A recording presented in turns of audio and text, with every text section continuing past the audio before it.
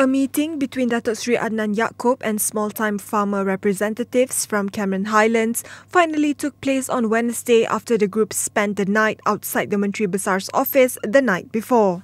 In the meeting, Adnan set March next year as a deadline to resolve the land ownership issues that the farmers and residents in Cameron Highlands have been facing since the last decade.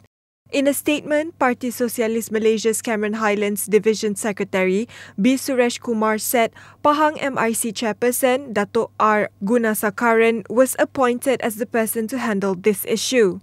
Suresh was not present at the meeting as he claimed that Adnan had only agreed to meet with the residents without him. PSM posted a video clip on their Facebook showing Adnan telling the group gathered outside the building to leave.